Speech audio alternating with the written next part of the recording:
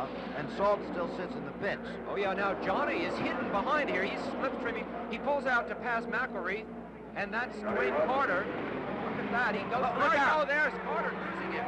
Look at Carter lock it up. Now he's steering it. Well, at the moment, I thought he was going to back right up into that wall. That was a brilliant piece of driving by Dwayne Carter. He doesn't have any experience at all in these cars. What do you think happened? There's some slow motion now.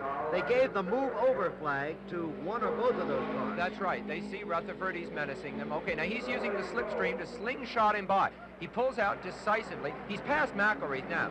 Now only Carter remains. Carter may not have even seen Johnny, you see, because McElreath was hiding him. Okay, they go in. Johnny's very, very low. What's happening here is the slipstream off the front of Rutherford's car is causing trouble for Carter. It's making it very hard. Yep, it's gotten him into a mistake, or I should say a spin, really, because that would be almost impossible to have avoided doing. He's locked the wheels up. There again, the smoke. Look at McElreath, a brilliant move around the...